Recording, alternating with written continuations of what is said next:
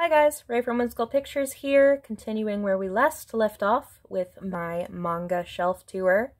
In the last video, I went through shelves 3 and 4 of my standard or nearly standard sized manga volumes, and today we will be going through shelves 5 and 6. From here on out, it is all Japanese manga until we get to my oversized bookshelf. Yesterday I showed you volumes 1 through 5 of this series here, Kaze to Ki no Uta by Keiko Takemiya, one of the members of the Year 24 group, and today I am showing you the rest of that series, which is volumes 6 through 17. This series is complete. This series is complete at 17 volumes, and these editions that I have are all pretty early. The earliest volume 1 that I have is 1977, so it's not like they're first editions or anything, but I do, for these classic series, like trying to find, someone selling them used online from, the copies that they read when they were teenagers or kids. So that's what these are, and they're not the prettiest books. You can see the spines are in very good shape, and the latter half of the series looks barely touched at all, but a couple of the earlier ones are very yellow, so you can see there. But they are from the 1970s, so that's, 50 years ago now. I don't expect them to be in perfect condition. This series is one of my favorites. It is one of the earliest BL series ever written, Boys Love. It's about the sort of budding romance between two boys, Gilbert and Serge. You can see them on the cover here, at a boys' boarding school in France. And it's more or less the story of Serge coming of age and growing up, realizing his attraction to boys through his relationship with Gilbert, as well as the story of Gilbert trying desperately to move beyond this really traumatic backstory that he has. Gilbert, his life is just an absolute mess. This series is going to have a lot of content warnings around things like child grooming and child sexual assault, coercive relationships. Yeah, I guess I'll put a full list in the description below. But it really, despite the cute art style, is not for the faint of heart. This is also, it's not, like, particularly explicit by today's standards. They don't show a whole lot, but it is a whole lot more explicit than, like, say, The Heart of Thomas. It's definitely the slutty twin brother, I think. It was also the first shoujo manga to feature a love scene, and also the first shoujo manga to feature a love scene between two boys, with the sort of consummation of this relationship between Gilbert and Serge. Gilbert is honestly one of the best manga characters that I've come across. He is famous and well remembered for a reason. He's very complicated and fascinating, and you want to root for him even when you're just shaking your head in frustration, because he just keeps digging the same ruts for himself over and over again. And also the artwork, of course, is Keiko Takemiya. It's stunning. I love the way that she conveys movement with these kinds of sequential drawings.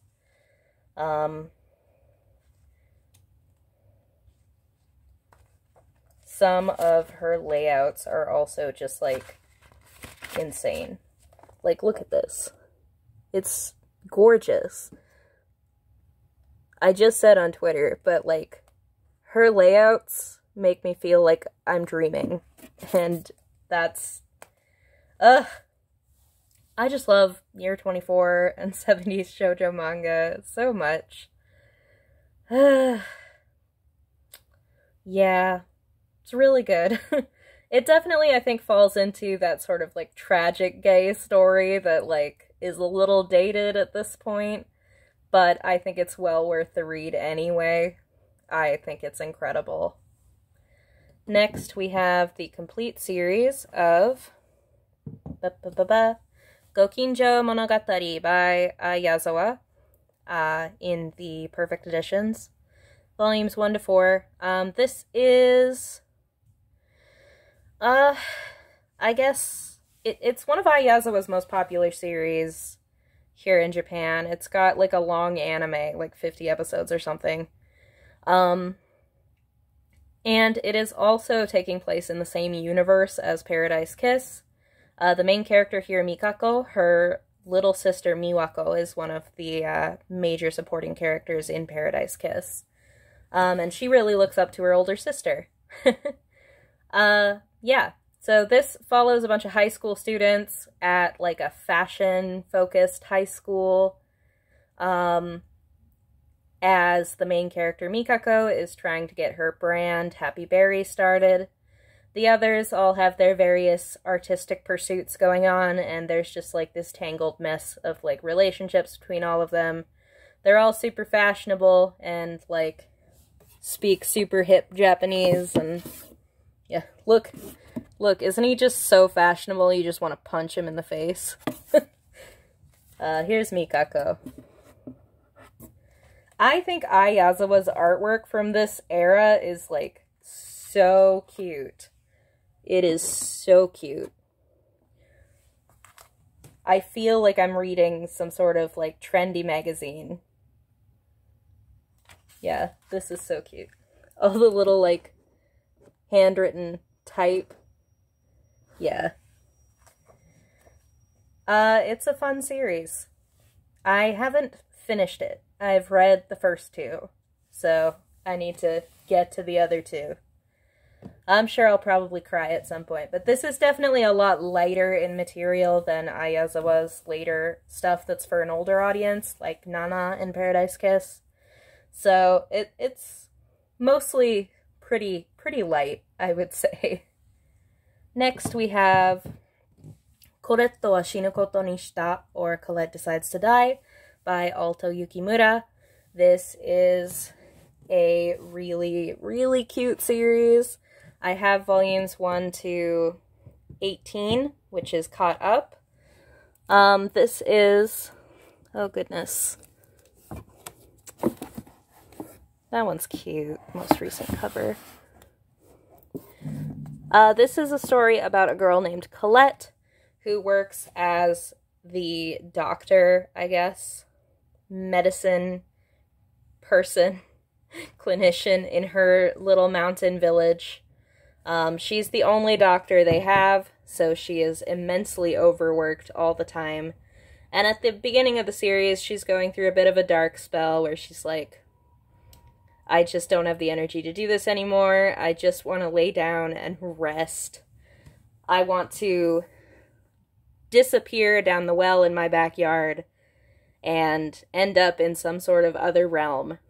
And while she is musing about that, while staring into the well in her backyard, she falls in, and wakes up in the underworld,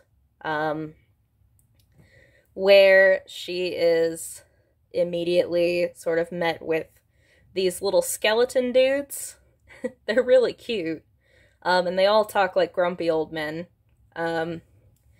But once they find out that she is a doctor, they're like, oh, you have to come with us. And they take her to their master, the Lord of the Underworld, Hades himself.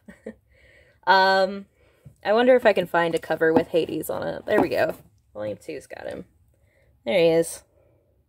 Cutie. Um, he's sick, and we need you to help him. So she does. She helps him out, and he ends up becoming like her away patient, one of them. So she just comes down to the underworld every day after her other work is finished to look after him and help him get better. And after he does get better, they just, at that point, are friends. So she continues just, spending her free time down in the underworld, getting to know Hades better, getting to know all of his little servants and friends in the underworld. Eventually, we meet more of the Olympian gods and figures from Greek mythology, who are all greatly cutesyified in this series. Despite the slightly morbid title, this is very much like an Iyashikei type of series, along the lines of, like, it feels very much to me like Snow White with the red hair. Obviously it's following in the sort of normal girl with supernatural creature trend of, like, ancient Magus Bride or something like that. But Colette's personality is very similar to Shida Yuki from Snow White with the red hair, I would say. She's very likable. She's very into her job, very dedicated and diligent, and Hades is too. That's the main thing that I love about this series, is just the chemistry between Hades and Colette is so good. The way that, like, their attraction to each other starts off just as this mutual respect for another hardworking person who takes a lot of pride in their job. And the way that, like, they're both, like, these workaholics who find solace in each other, who find a place to rest and maybe not work themselves so hard in each other, I think is so sweet. I really hope this one gets released in English someday, because it is so cute. It's so cute. And I love Hades. He is 157% my type. Yeah, that's Colette. Next we have Juichigatsu no Gimunajiumu, or the November Gymnasium, by Moto Hagio. This one-shot is sort of a prototype to The Heart of Thomas. And I don't have much to say about it beyond that. It's mainly interesting, I think, because of its connection to The Heart of Thomas, the similarities, and, like, seeing where she started with this idea of, like, a boarding school story and where it took her in the end. Next we have another favorite. So this is a really good shelf. This is, I'm moving my chair.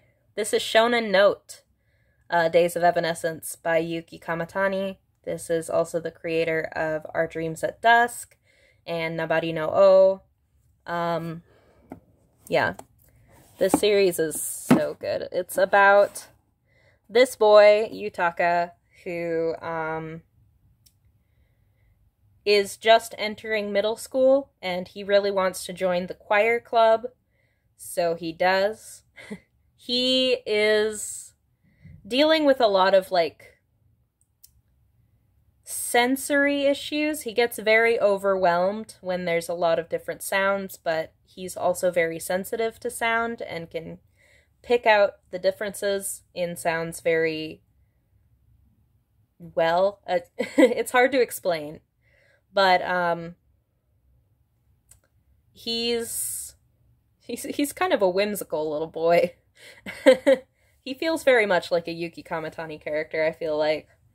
But it's hard for him because, like, he has trouble expressing his emotions. He has trouble, dealing with loud or new sounds. He's definitely, I would say, coded in a way that it would be easy to read him as being on the spectrum, although the story doesn't really define that at all. But he joins this middle school choir club, and he has this incredible soprano. And a big part of the series is him and this rival character that he has, are both boys approaching puberty who are define a lot of themselves with their soprano voice. And so, like, dealing with the transience of youth and coming of age and puberty, in a lot of different ways, because there are other members of the choir club who are, also going through middle school, and there's a lot of change that happens in that period. There are also a couple of non-binary characters in this cast, as you can expect from Yuki Kamatani, and their stories are also very interesting. It's just, this series, more than any other, like, makes me jealous of, like, the Japanese school club experience. It just makes me want to, like, experience it. It's the way that these kids just grow together and get to be such good friends. It's so heartwarming and wonderful, and, like, there's parts of this series where I cried so much, parts of the series where I was just filled with so much joy. This is another series that I really hope gets licensed in English. I also love how Yuki Kamatani portrays the music of both the choir club as well as some of the opera music that we see later in the series. I love how they portray it through their art. I feel like this is a series that they were just born to write. Ugh. Shonen Note. It's really good. Next we have volumes 1 to 3, complete, of Star Red by Moto Hagio. This is one of her sci-fi stories that I have not read yet, but I bought it because I loved the artwork for it that is in her SF Artworks book. But I have been lazy and haven't read it. Next we have Seigakuin Kouka Daigaku Yakanbu. I always get tripped up by that. This is a one-shot volume by Akiko Morishima about a bunch of students in the night classes of an engineering university that are kind of staying in, I think they're staying in a dorm together. It's about this really girly woman here who is nervous to come into engineering school because she knows she's going to be surrounded by dudes, which she is. Dudes, and also this, hot lesbian, because it's Akiko Morishima. And yeah, it's just, that's the setup, and then there's shenanigans ensue. This was a cute volume. I love Akiko Morishima. I like how she examines, like, the different, both of these girls, this one and, her, grew up going to this, like, all-girls school, and they both experienced Class S relationships, but the different meanings that those relationships hold for the two girls, with one of them being straight and one of them being gay, is kind of interesting. There is also some good asexual representation in this volume. It's just cute. It's cute. Speaking of cute, we've got volumes 1 to 10 complete of Takane no Ransan by Anmitsu. This is being released in English digitally as Ran the Peerless Beauty. This is about this very, I guess, unapproachable beauty of her school, Ran, who, she gets all the best grades, she's good at sports, but she's kind of unapproachable because, like, she's so perfect. And she seems stuck up to a lot of people, but if you actually talk to her, of course, the secret is that she's just super shy. But the most popular boy in class, very similar to like Kimi ni Toroke. Here he is. His name's Akira. Ends up, I guess, helping her with her gardening club duties, and she realizes that they have the common point of really liking flowers. She learns that he works at his family's flower shop, and, you know, he really wants to be a florist when he grows up, and they sort of bond over that, and from there we get just this really sweet budding romance between them, I guess. I'm actually considering getting rid of this one because in the latter volumes, like right at the end, a lot of the last minute drama comes from like her dad being distressingly obsessed with her sex life and her, you know, taking that really seriously because it's her dad. And I just hate that kind of plotline. I hate men who are like that. And I know a lot of, like, dads get super defensive. Like, you know, why would you get mad at me for, like, wanting to protect my little girl? But I'm like, protect her from what? As long as she's being safe and knows what she's getting into, like, honestly, don't be weird. Don't be weird. Like, you are her father. Why are you so, like, distressed about the idea of her being deflowered? Ugh. It's just so old-fashioned. I don't know. Maybe I'll get comments for saying that. That's just my opinion. But yeah, it was just kind of a sour note right there and, like, around here where I was just like, ugh, I really don't like how this series is, like, treating this plot line. So, I don't know. Yeah, that one might be on its way out. It's so cute on my shelf, though. These are the kinds of worries that I have in my life. But with that, that's the end of shelves 5 and 6. Great note to start on, weird note to end on. But next we will be looking at the last of my standard-sized shelf, shelves 7 and 8. Thank you for watching and see you next time. Bye, guys.